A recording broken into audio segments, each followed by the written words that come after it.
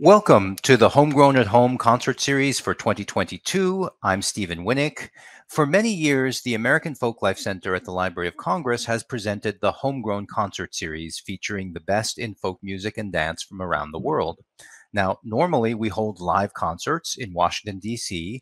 in the Library of Congress. But in the year 2020, because of the global pandemic, we shifted to producing an online video concert series, which we call Homegrown at Home.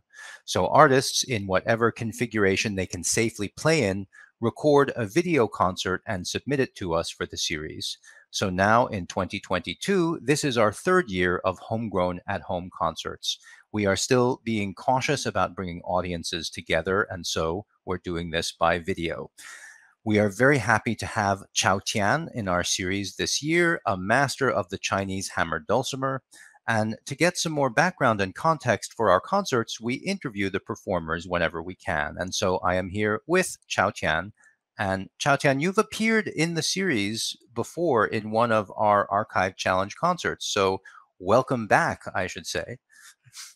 Thank you so much, Steve. I'm so glad to be invited to do this Library of Congress concert series again. And I'm happy to share the music from my hometown, Beijing, China, with the audience. Thank you so much.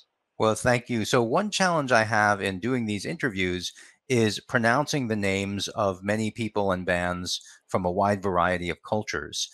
So, I would like it if you would pronounce your own name for us, just so to make sure that I'm not making any mistakes.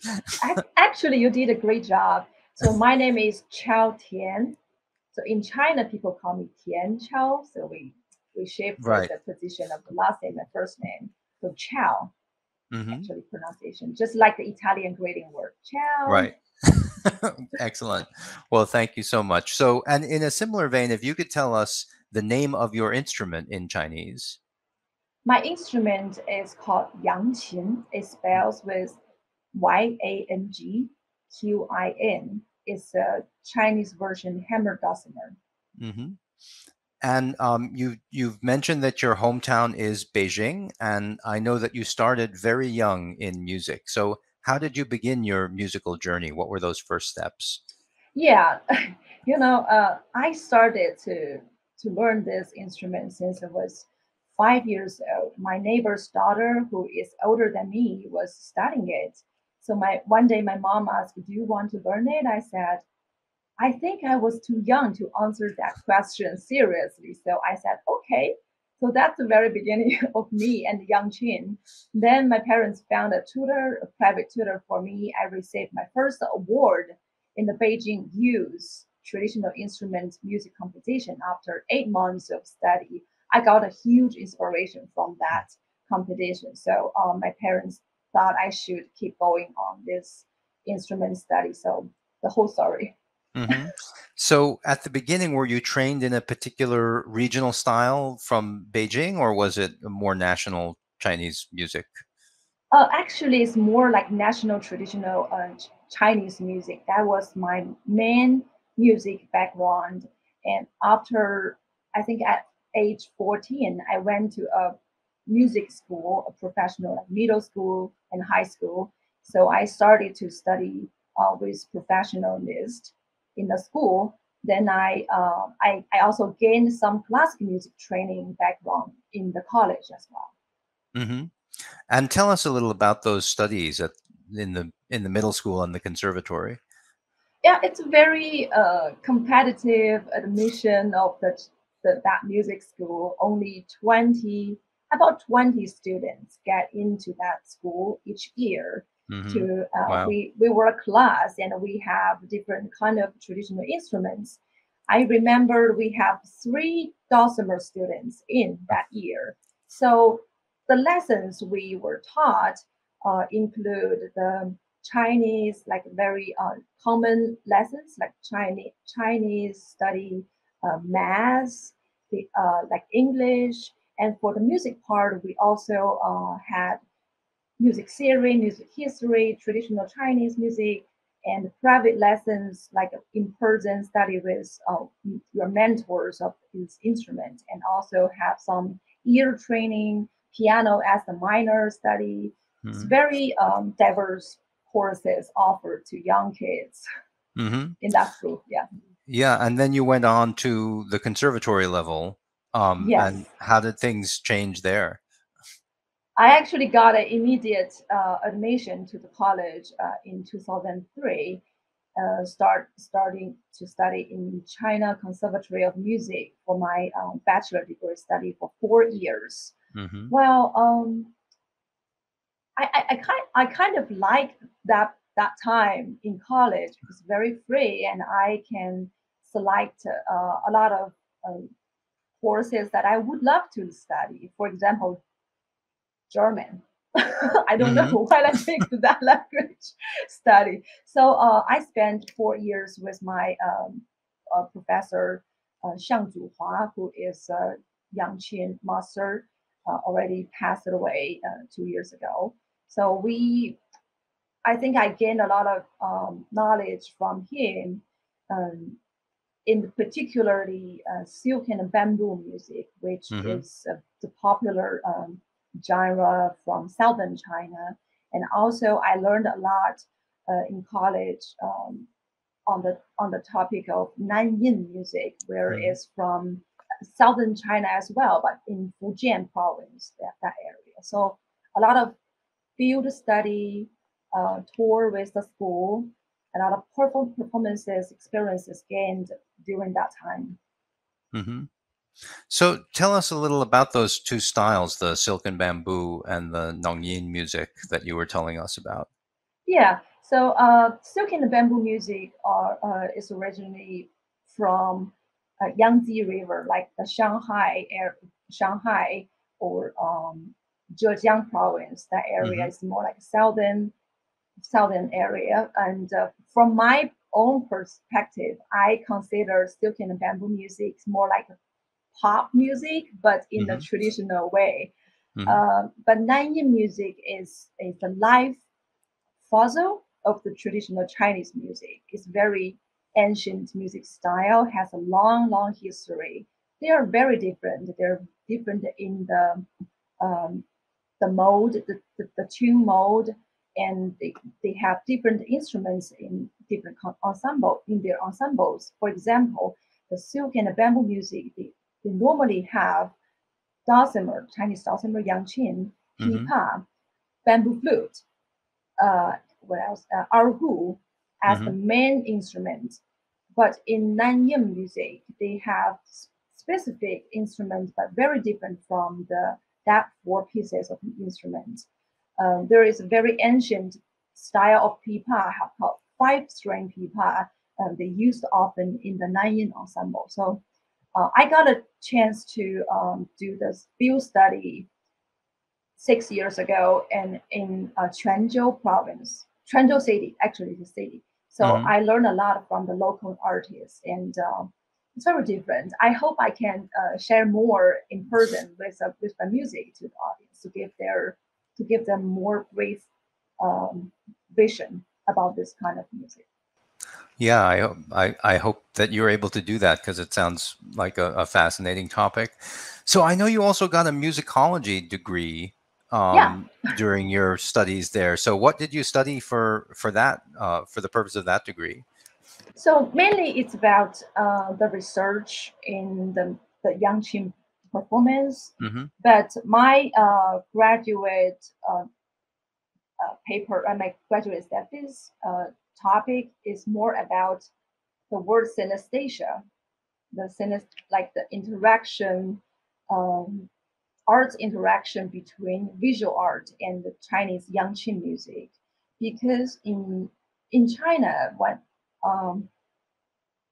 so from my family has a very strong arts background. My great grandfather, who is a very famous Chinese painter, he did the brush painting style. Hmm. So I kind of like inherited a little bit from him. So I always fascinated about Chinese brush painting, and I found there's a very strong relationship connections between brush painting and Chinese traditional music. So for example, we both use some music music philosophies, Chinese philosophies. For Hmm. example, there's a concept called Liu Bai. It can be translated as leave blankness. So Hmm. both the artists exert this concept both in painting and music. We leave a lot of blankness, empty space to give the Hmm. audience more spaces to use their own imagination to think about this artwork or music. So my research of my graduate study is more like how how we can apply this concept synesthesia um, between music and arts, especially the Chinese painting arts. Hmm. Wow, that must be a fascinating topic too, to just think about the connections between the visual side of art and music. Yeah, Amazing. I, So, I think I think yeah. it also helped me because now I improvised a lot. So Hmm. when I improvise music, I think that concept helped me a lot um, to use the, the to reference to take some reference from the paintings and Hmm. music playing because there are a lot of connections. Yeah. So I will ask you some more musical questions, but one more about your career. Could you please talk a little about your teaching and outreach work with Beijing Language and Culture University? Okay. After graduate from the school, I got a position in Beijing Language and Culture University as a lecturer, and I also very lucky to be appointed as a director of the Arts Education Center.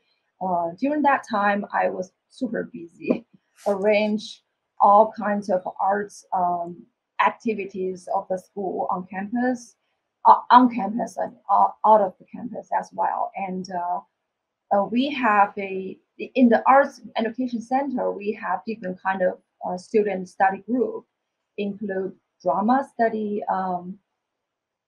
chorus, student chorus, and Hmm. traditional ensemble, chamber music, percussion ensemble, and dance group. So Hmm. basically, all kinds of arts form. So my responsibility is to hire teachers for those groups to give them lessons, train the students, and also organize arts events. And also, we have different international tour with the students to go abroad with different schools. For example, in Mexico, in Japan, in Thailand. So basically, like arts administrator, that's one of my important role back to that time. And also, I offered music history lessons in on campus as selective course. I Hmm. forgot the word. So yeah, so so that was a crazy time, but I really enjoyed, and I love to put my to use my passion to do those teaching job, and I enjoy the time spend a lot of time with my students. Hmm. Wonderful. Well, thanks for explaining a little bit about that, because it's a something I think most Americans wouldn't know very much about. Um, so now I'll ask you to describe some of your musical projects, and we'll get to the most current ones. But I also wanted to ask about some of your longstanding work with certain groups. So could you explain a little about the Always Folk Ensemble, for example? Oh yeah, yeah. I actually that's my very earlier project, but it's still now still work now. Yeah. I started this project since I was in graduate school back to 2008. Actually, we went for a national competition with an ensemble, and we won that competition. So after that, I was thinking maybe we should keep going on working on practicing traditional music. We should become a group and Hmm. pay more attention on the researching of traditional music. So I gathered my peers, my classmates, and said let's do it. And I named the band with Always Folk Ensemble. Actually, in Chinese, we have a Chinese name can be literally translated to um, walking music, something walking music. So Hmm. that means we want to keep going on that road, studying music.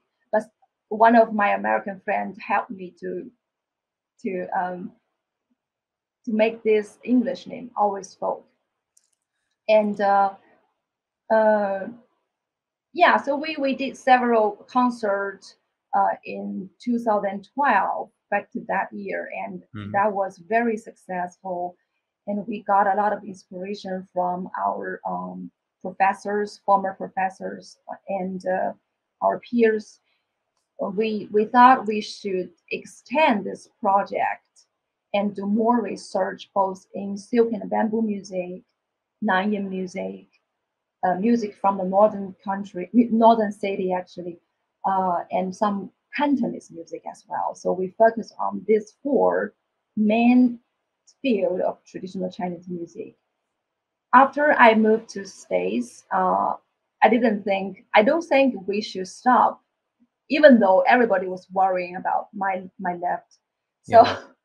so I just keep organized my band online, virtually actually, and they did really good in the past few years. And we just got a huge project signed with the local theater in China to promote traditional music to young kids last year actually. All right. Congratulations. Thank And you. I think it's neat the way the two names of the group interact because, the Chinese name of walking music suggests progression and change, but it's always folk. Yeah. So the two names together tell you a lot about the sort of approach of the group. So Yeah, very, exactly. very interesting. Yeah. So another project that I was excited to see about on your website was your collaboration with Kathy Fink and Marcy Marxer. How did that come about? Yeah. So Kathy and Marcy, I met these two fantastic ladies in Strasbourg Music Center back Hmm. to 2017. I was the artist in residence of Strasbourg that year, and Kathy was my advisor, and Marcy was one of the mentor of that year.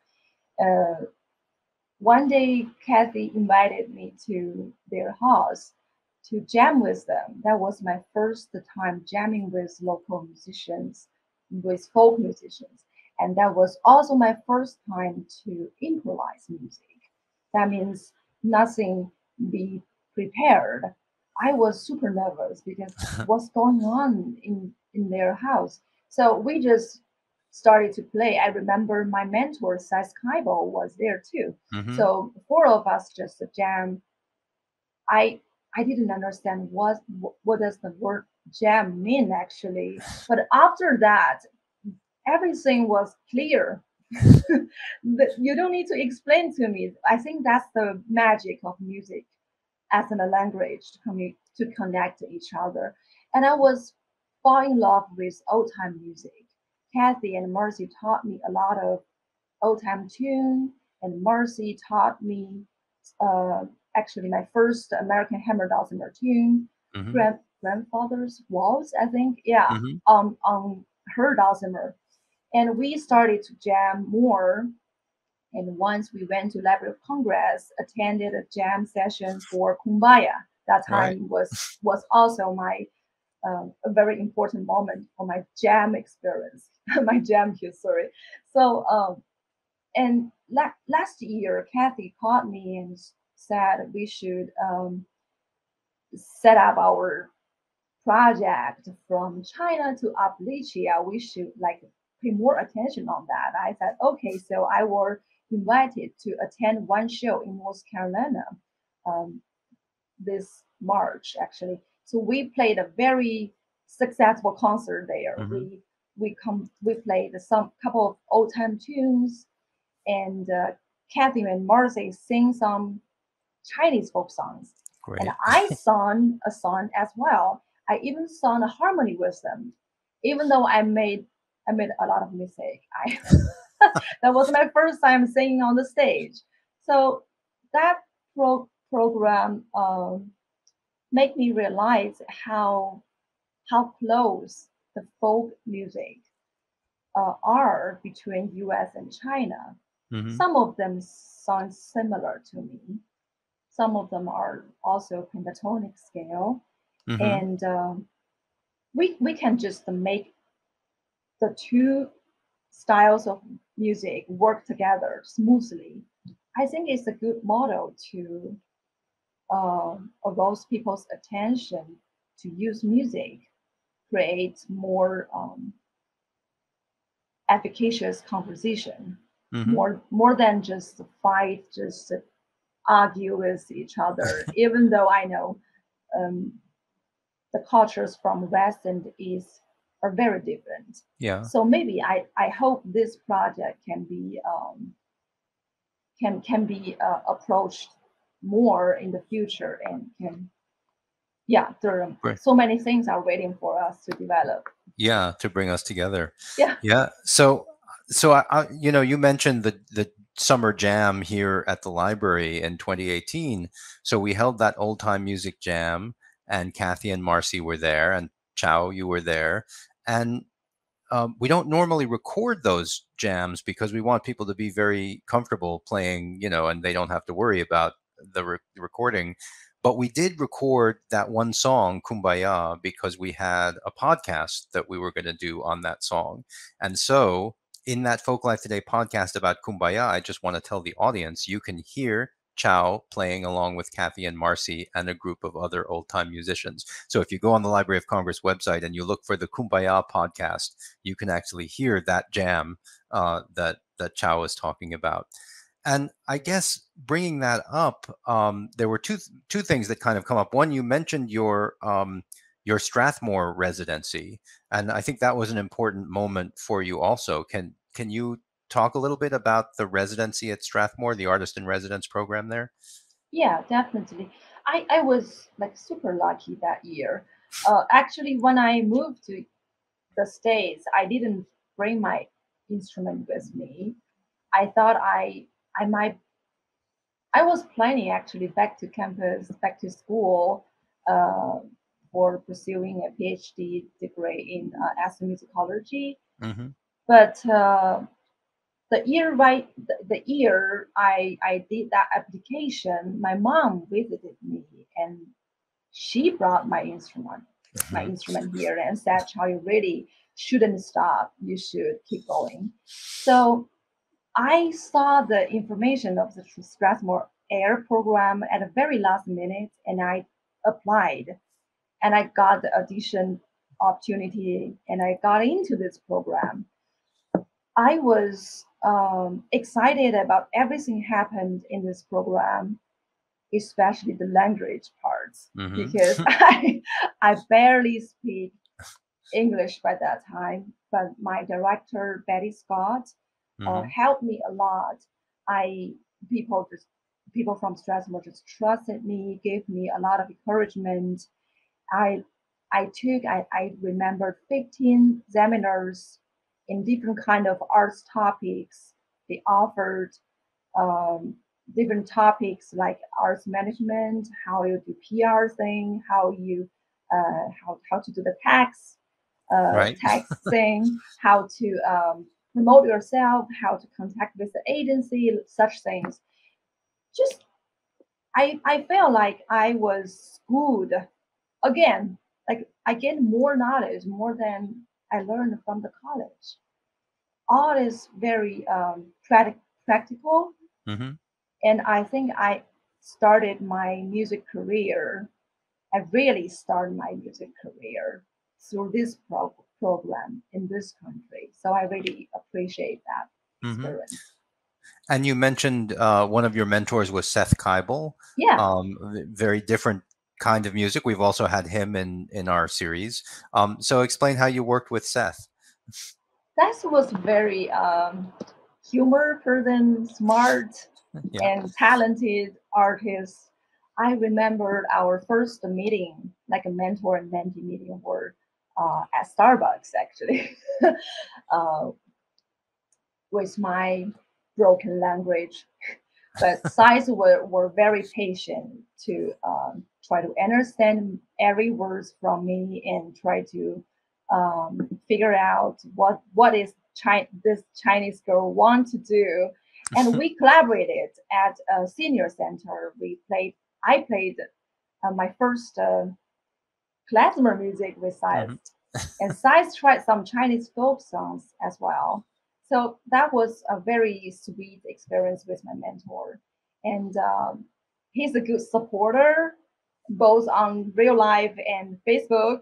Yeah. Always Yes. give me like for my posts. It's just super nice.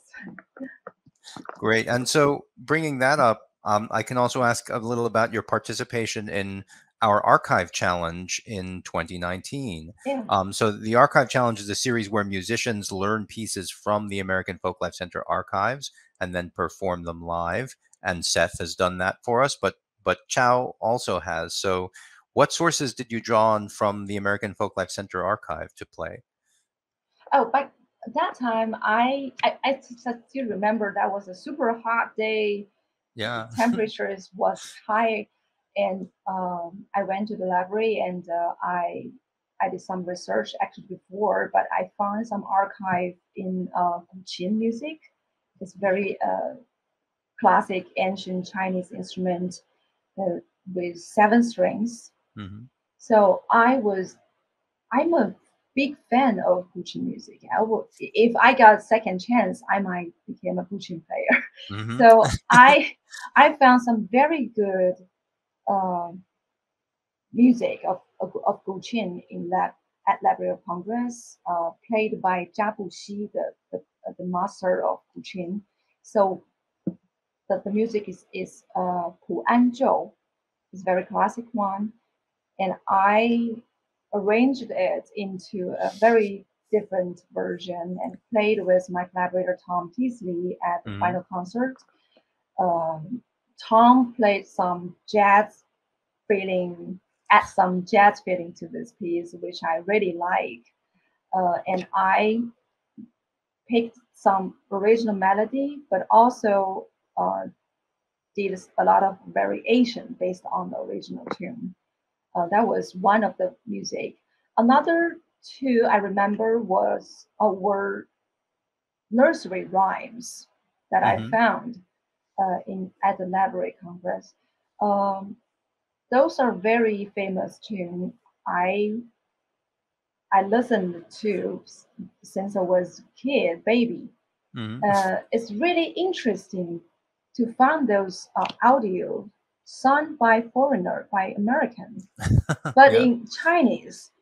And those are very like old audio versions. So those are very, it's so interesting to me to hear the sounds from history. Yeah. And some of I don't know, one of them I still remember is it's a little mouse something. Hmm. Yeah, the mouse song. I even don't know there is a melody for that song. So actually I learned the nursery rhyme from my parents, but I learned the melody from an American. Hmm. That's very interesting to me. Yeah.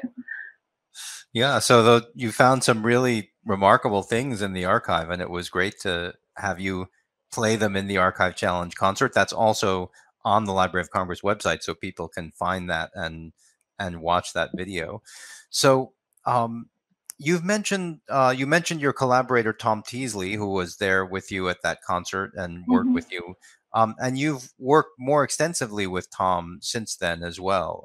So talk about your collaborations with Tom and the Dongxi project, if you would.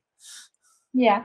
Uh, Tom and I also met through a Strathmore program. Tom was the mentor of the year before me, actually, and I saw one of the Tom's video play on darbuka drum on Facebook, and I was fascinated about his technique, his musicality. So I was trying to contact him, and under some help of the other mentors, we were be connected and we were both noticed our home is very close, just 5 minutes driving. So so I invited Tom to play at my final concert of Strathmore. We started to collaborate together.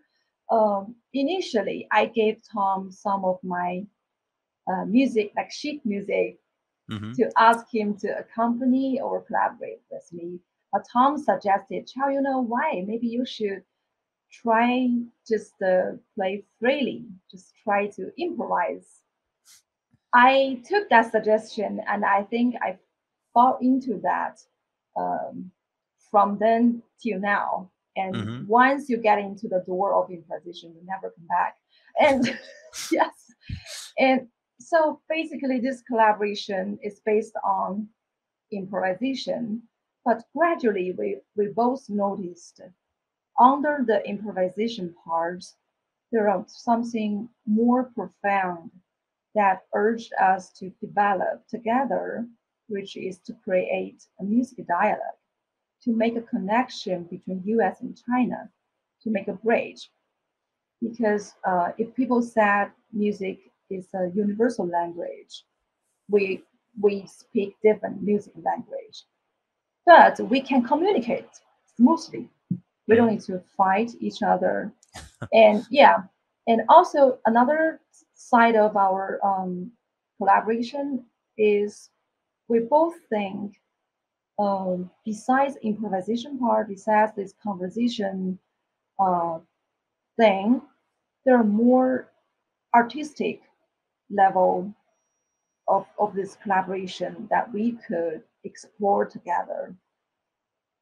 That can be take back to the former topic, the synesthesia, Hmm. the Yeah. arts interaction between between your five senses, human senses.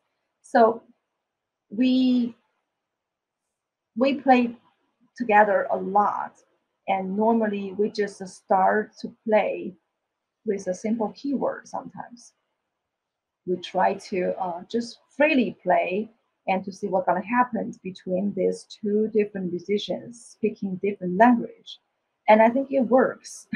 Hmm. Yeah, there's some wonderful material that you've recorded also with Tom.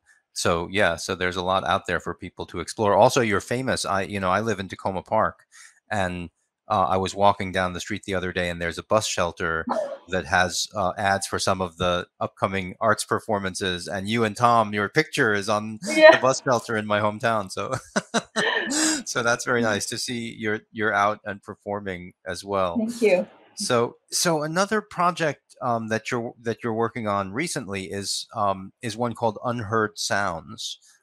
Explain what that project is about, if you would. Okay, so on her sound, it's an experimental cross-disciplinary collaboration project that I developed during the pandemic. I actually used this project applied for the Next Loop program of the Clarice Smith Center and like and Joe's Movement Imperial. So on her sound, it's originally named in Chinese. It's very uh, it's longer sentence actually from the famous Chinese ancient philosophy book Dao Ze Jing. It Hmm. says the great music seems only few notes. The great Hmm. form of picture seems no picture. So I would love to use this sentence to for my project, but it's longer. So I just changed it to unheard sounds. Some sounds that people never heard, some sounds that people ignored.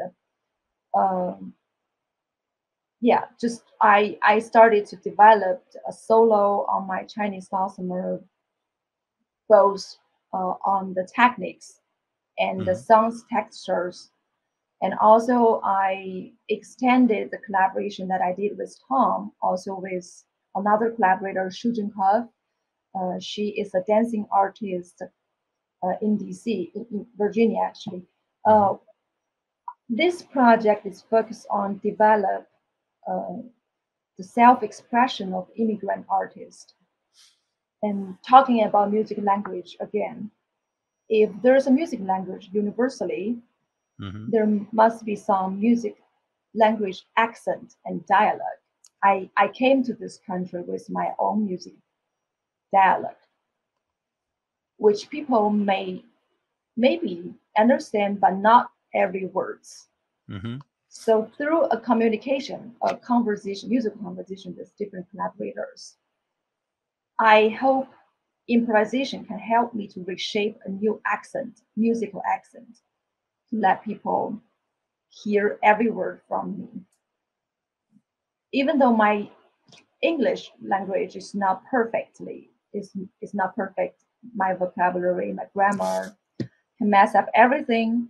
But musically, I think people can easily understand what I'm going to say, what I'm going to express. So this is Unheard Sound's main purpose. Hmm.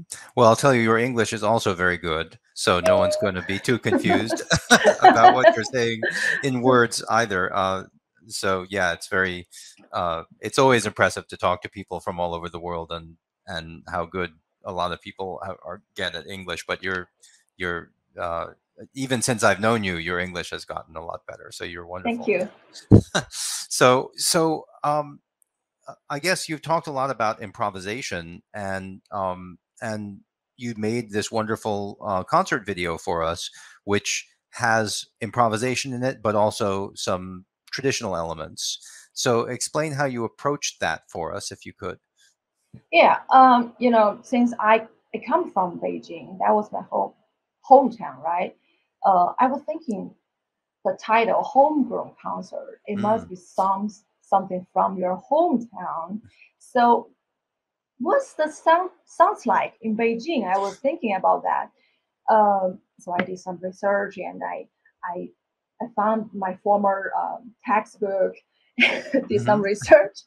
So the music from Beijing, belongs to the northern music category of China, which traditionally includes folk songs, nursery rhymes, folk ballad, Hmm. storytelling in Beijing dialect with drum accompaniment.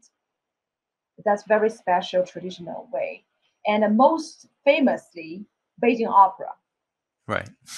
And also, since Beijing became a cosmopolitan city in the past decades, I think there must be some new sounds, like a fusion sounds, the fusion of West and East. So, so that's why there were two fully improvisation tunes. One is called Cafe at the Forbidden City. Another Hmm. one is called Hutong Fantasy. So we use the way that Tom and I used to work together to create these two pieces. But also, I put some traditional elements inside because, for example, Hutong Fantasy, I used a typical traditional melodic mode called Old Bar Band, Hmm. and I extended that melody for the piece Hutong Fantasy. Yep. Yeah, go on. And also the first song was the nursery rhyme. I remember it's called Song of Snails. That one was very interesting. So I knew this song since I was a baby. This is the most popular rhyme that parents sing to their kids. Hmm. Most versions come up with two lyrics. Snail, snail, you first show out your horns, then your head. Your father and mother will buy for you some roasted food. I think the snail represents kids, and Hmm. the song tells the love from parents, right? But the interesting is here they mention the roasted food that the parents bought. I had no idea about what kind of roasted food in this song actually, because I'm only familiar with the sounds, Hmm. my mother's sung it to me, but I never noticed the meaning of the lyrics until last year. I taught this song at a summer camp to local kids, and I was trying to figure out the lyrics. Then I knew the food that they are going to feed the snail are liver and mutton. So they're meat. Why? Why you feed a snail with meat? So so I was super like confused about that. I found a book called Pekingese Rhymes, written by the Chinese secretary to the Italian legation, Hmm. Baron Vitali, I think the name is, in 1896. It was the first collection and edition of Beijing rhymes with notes and translation. But unfortunately there is no explanation of each song. Later, I found an online resource, an article about the long history of Beijing restaurant. There is a long established restaurant sells roast food, which was famous for its taste and rich nutrition. Back to the old time, that a nursery rhyme was passed down in old Beijing about it, which is the snail song. Interesting. So I assume that the parents just want to give the best food to their kids. So people, yeah, sing the liver and mutton as the Hmm. lyrics in that song. And it's interesting because some of the parents who sing the song may not even know that history, Right, right? right, Because yeah, right. but it persists in tradition. So Yeah, yeah, well, it's really that's a wonderful interesting. piece, and so is the rest of the concert. It's just a joy to to hear not only what you've done with your own improvisations, but how you've taken these traditional pieces and worked on them a little bit to make something new. So thank you so much for the concert. I wonder if there are any of your other musical projects that you want to tell people about. Yeah, last year actually I got another grant support. I'm studying with Karen Ashbrook, American Hammer Oh, great. Dulcimer musician, under the support from Maryland Arts Council, the folklore apprenticeship program. So I'm studying American Hammer Dulcimer repertoire and music with Karen now. Uh, I'm just sitting in front of my big dusty string hammer dulcimer. Right. So that is one of my main project in this past year and this year as well. Yeah, that's fabulous. We went to West Virginia, visit Nick Blanton, the dulcimer builder, Hmm.